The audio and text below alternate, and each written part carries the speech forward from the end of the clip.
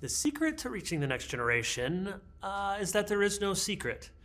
So I remember years ago when the emergent church was a thing, and it's not really a thing, but kind of the spirit is still there.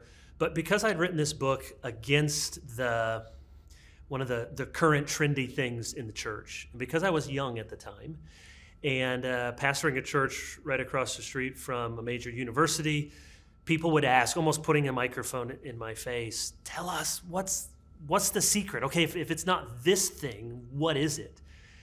And ever since then, I've thought about that question, and I would sometimes say the secret is not the secret, which is true, but then I would try to give a little bit more to the answer. And what I mean by that quip is, although there's certainly good reason to have some cultural understanding and contextualization rightly understood, and so all of that, we're not trying to have a church that asks people to go live in the 17th century or something. And yet, what I want to say with the secret is not a secret, is that people are still people. Human nature is still the same. The gospel is still the same. And it's not just that the message is the same. Almost every Christian would say that.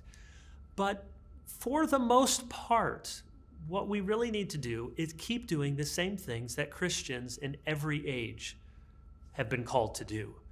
And that's to make disciples and to love one another and to speak the truth and to be kind and ask good questions. So the secret to reaching the next generation is that there really is no secret. It's what it's always been, and that is to be a faithful, mature Christian who understands the gospel, can share it with others, and call them in with the love of Christ, and then tell them how to find that same love.